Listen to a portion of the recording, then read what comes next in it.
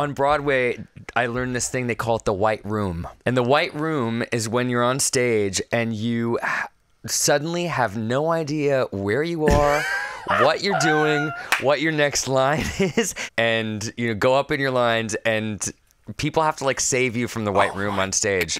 I've never fully experienced a white room, but people do. But yeah, it's called the white room, which I think is really cool. And do you think your fellow performers, if they're intuitive enough with you and they love you and they've got your back, if they have a different story, they can see it in your eyes? Yes. Yeah, no, I think that happens. But the really fun thing too about live theater and any kind of live performance is, I mean, to me, the definition of show business is something going horribly wrong, and you having to figure out on the spot what to do about it and how you can smooth it over as fast as you possibly can. That's showmanship.